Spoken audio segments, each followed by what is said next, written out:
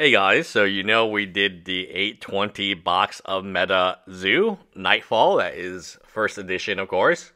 I don't know if they have any Nightfall that's not first edition, but regardless, the box is selling on eBay for $40 free shipping today. So that was not a $820 box. That $820 box with extras, yes, I understand there are extras, is worth far less money than it used to be. But how could we talk about that and not talk about the $700 mystery box, which is almost 100% Meta Zoo?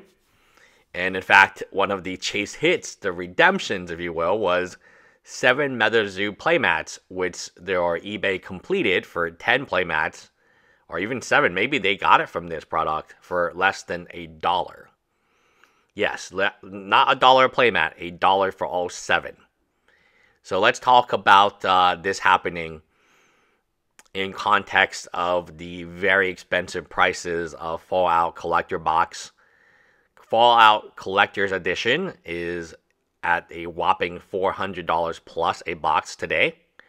I expect it to fall down to $300 eventually, but, FOMO, right? Wizard Coast learned a lot from Alpha Investments, how to milk the dime, just to milk as much as you can from your subscriber base. And that's exactly what they're going to do. But unfortunately, there's no milk left over for anyone else because Wizard Coast wants to milk everything and keep it for itself. So MetaZoo obviously has kind of failed. But let's take a look at the price point of these. So the MetaZoo Nightfall Kit bundle was $820. The Alpha Investments 6.9 was $700. And people are saying, oh man, Fallout is expensive at $400. Modern Horizons free. Collectors, I'm just talking about collectors. I'm talking about the most expensive edition is $504. Oh wow, that's expensive. But these things have like fetch lands in them and they have Fallout cards. Like I don't think they're good investments. I think they're terrible investments, but they're far better than a 6.9 mystery box of Meta Zoo garbage, right? I mean, none of that stuff is worth money. People, the pins are worth money. No, they're not. You can go to eBay Complete. You can get all the pins for like $10 or $15. Like, the promo card. No, they're not. Like none of it is worth $700. I don't know, you got to go to eBay Complete, actually sold, not buy it now. The buy it now prices are insanity, but they'll never sell. It's kind of like the problem I had with MetaZoo, and now MetaZoo is exposed for a fraud, a rug pull. Even its number one person, Argos Anonymous, is fire selling as much. I mean, he's throwing boxes like there ain't no tomorrow on eBay, because there ain't no tomorrow for MetaZoo. And back to my point is this type of spending in cardboard is outrageous. When Rudy did the $700, when he did the 820 and 8,200. This stuff, no one should be buying this, guys. No one, I don't think anyone should be buying $400 or $500 boxes. And these boxes got fetch lands, I'm sure that you're going to pull 10 fetch lands a box. This type of stuff where everything just gets more expensive and more expensive, and it's not inflation. These boxes are not getting more expensive because of inflation. They're getting more expensive because the audience has been taught that they need to pay $700, $820, $8,200 a box. What you need to understand is very simple. It started with Alpha Investment, right? Before Wizard Coast came out with their $1,000 box, which you could get at Black Lotus. It does have some value to it, obviously. You could get dual lands. That's kind of valuable.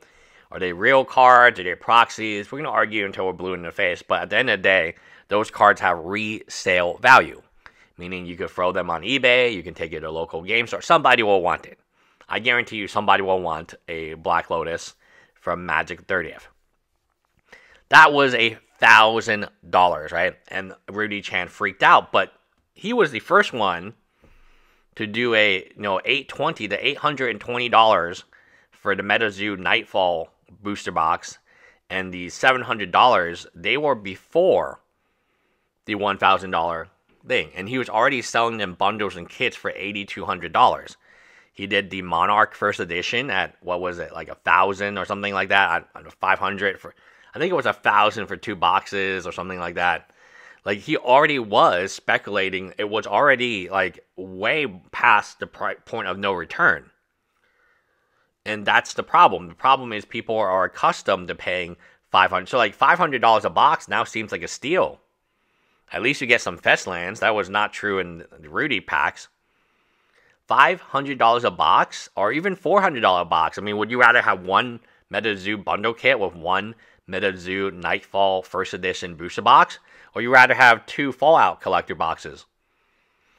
Sign me up for Fallout 10 out of 10 times. People are used to being hosed, and that's why these prices are insane. $400 a box, $500 a box, that should not exist. It shouldn't even come across Wizard of the Coast's mind that this is viable, because for a long time, I don't know if you guys noticed, they actually didn't raise the price of cards. The price of cards were pretty stable for a very long time. Then a dude came along and he showed them the market. He showed them, hey, I'm going to package $20 a shit, call it MetaZoo, and I'm going to sell it for $800. I bet you somebody in Magic, because apparently Alpha Investment communicates with them all the time via email, right? These anonymous sources. It's never a first name, last name. Who knows if they still work there after layoffs, right? I mean, I know the first person I would fire would be the person who's leaking information to Alpha Investments, right? And then he's leaking information to online. So if I was like a person who cared about this stuff at Hasbro, I would be like, wait, where's he getting this information from? Oh, let's just check the email servers. And let's just check how many people we told this to. So clearly, according to himself, he's communicating directly with, but communication goes both ways. Trust me, they are very well aware that he sold a $700 mystery box to Magic the Gathering players. Again, his entire platform is Magic the Gathering players. There are no MetaZoo people left. What do you think, 1%? 10%? Like, there's nobody left. And there's no Flesh and Blood videos. Occasionally there's a Weiss video, but the Weiss community doesn't like them. The 10x the price of their waifus. So instead of getting your waifus for cheaply, now you have to pay 10 times the price because the dude just flexed on everybody. At the end of the day, the reason we have expensive Magic cards and the reason that we have $500 collector boxes and $400, I think it's because Wizard of the Coast, via communicating with him, realized, whoa, this guy's making like, you know, for MetaZoo, what, he pay $50 a booster box? Right, distributor price is $70, but he's like a special partner, he's gonna pay $50.